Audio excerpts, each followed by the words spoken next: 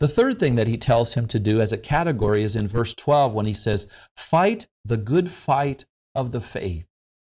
Fight the good fight of the faith. Those words literally mean this: agonize the good agony of the faith. When Lance Armstrong is pedaling up the beyond category of the Pyrenees Mountains, there is an agony about it. His lungs are burning. His legs are screaming at him, but he continues to pedal. And that's the kind of fight that Paul is telling Timothy. Timothy, I know you're tired.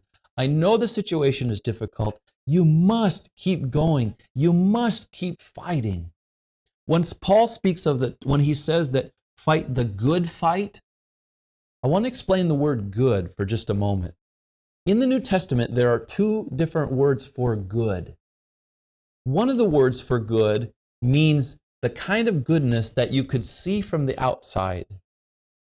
The other kind of good is the kind that is on the inside. It can only be seen if you could see a person's heart. He says, Timothy, when I speak of the good agony, I'm talking about the kind that someone could see from the outside. I want you to fight the good fight of the faith. Take hold of the eternal life to which you were called and about which you made the good confession in the presence of many witnesses. The good confession in the presence of many witnesses. Timothy, it is intrinsically good. It is something deep inside of you that both if they could watch you and if they could observe you from the outside, they would say that it would be good. But Timothy, if they look even on the inside, they would say it is intrinsically good in here. I think again of 1 Peter chapter 2, verse 12, which I shared with you in the last session, where it says, live such good lives among the pagans that though they may accuse you of doing wrong, they may see your good deeds and glorify God on the day that He visits us. So I would ask the question, are we agonizing in the fight with the good fight of faith, taking hold of our eternal life, grasping hold of it? And that phrase, take hold, is the fourth action word that he's supposed to do. Take hold of the eternal life to which you were called and about which you were made in the good confession in the presence of many witnesses. To take hold means to grasp, to hold on with a grip.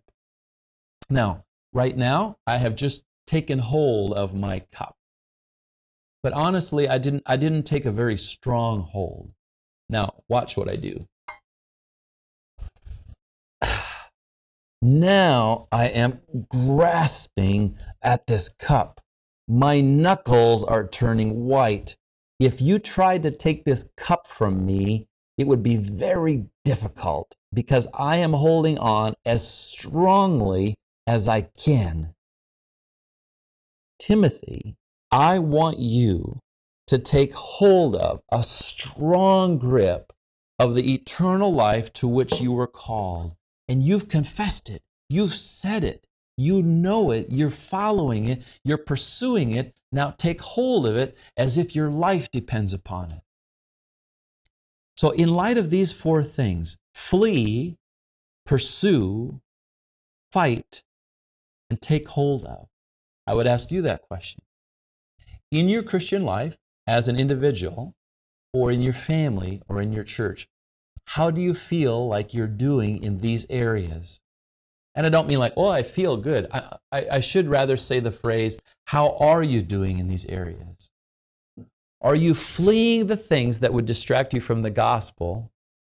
Are you pursuing the things that would draw you closer to Christ in righteousness and godliness? Are you fighting? Are you engaged? Are you enduring the good agony of the fight? And are you holding on to this eternal life that you have? One of the problems that I see in the West, especially in America, is the grip that people have on their faith is about this much. That a lot of people become Christians and they say, oh, that's a nice thing to have. But honestly, I'm not holding on to it that tightly. It doesn't mean that much to me. You know, it's wonderful, and I take a drink from it once in a while, and it's refreshing. But what I see in the West is not the desire to hold on to it because it transforms us. In our church, we're talking more these days about discipleship, about following Christ, and not simply praying a prayer to ask Jesus into our hearts. We believe that that's what we want, to confess our faith and to profess that Jesus Christ is Lord of lords and King of kings, but to live in such a way that shows that transformation. So how are we doing? You say, well, I'm not sure what to do.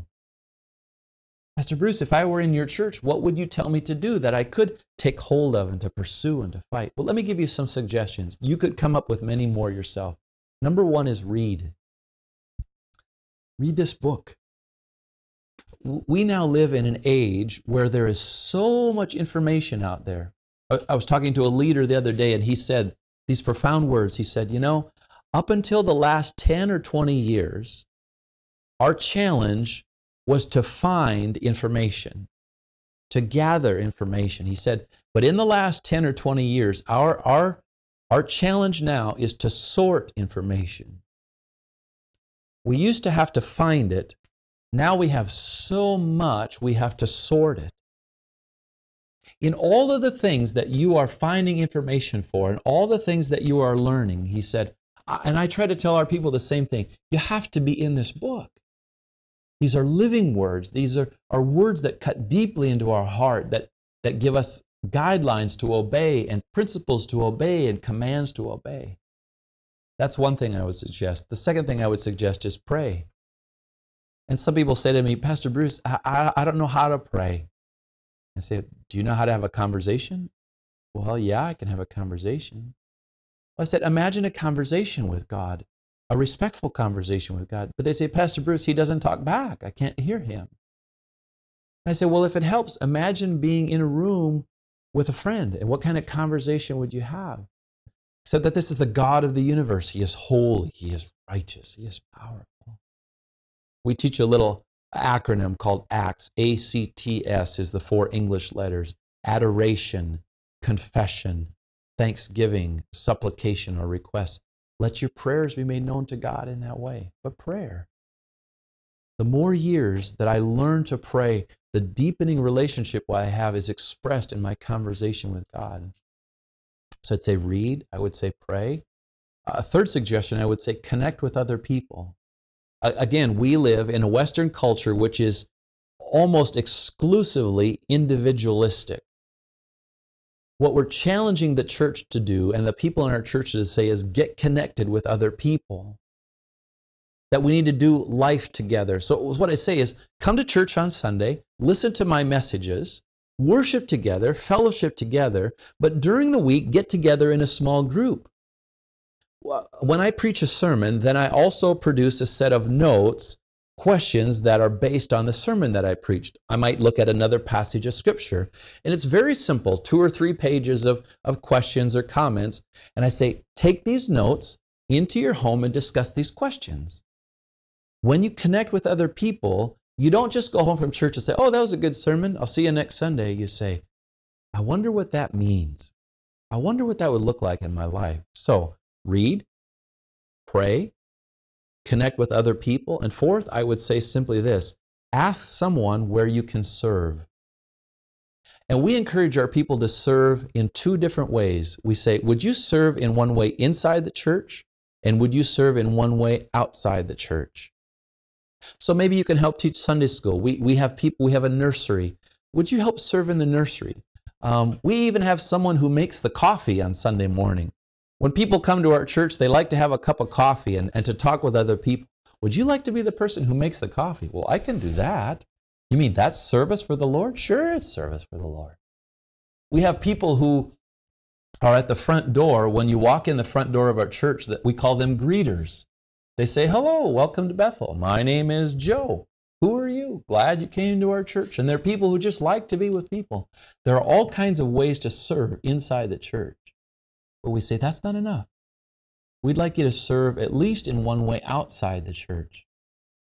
I belong to one of the service organizations in our community. There are a couple of groups or clubs that meet once a week, and there's a meal, and we learn. Some speaker comes in and talks, and I just participate with them. And when they do certain projects, I help with their projects and fundraisers.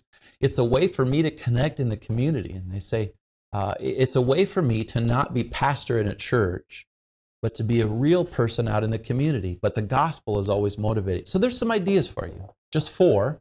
You could think of some more yourself. Now, that's how we pursue Him. We want to pursue and we want to look for Him in these amazing ways and holding ourselves accountable, and we pursue Him actively and not passively. TVS is a non-profit project. Our joint effort will bring about the common purpose of making Christian education available around the world and developing good Christian servant leaders. You have a unique opportunity to partner in this effort through your prayer and/or financial support of TVS Ministry. For more information, please visit www.tvseminary.com.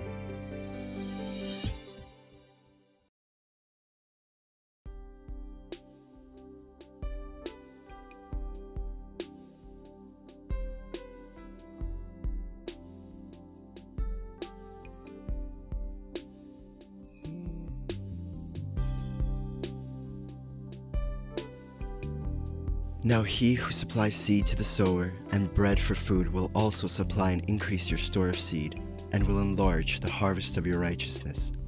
You will be enriched in every way, so that you can be generous on every occasion, and through us, your generosity will result in thanksgiving to God.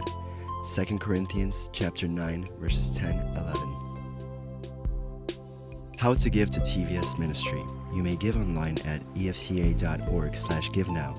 In the description place, write Russia Distance Learning, account number 24109-0150. Or make checks out to EFCA. Write on the check memo line, Russian Distance Learning, account number 24109-0150. Mail to EFCA Donor Services, 901 East 78th Street, Minneapolis, Minnesota, 55420-1300. Or send your gift through PayPal for tvs.gift@gmail.com.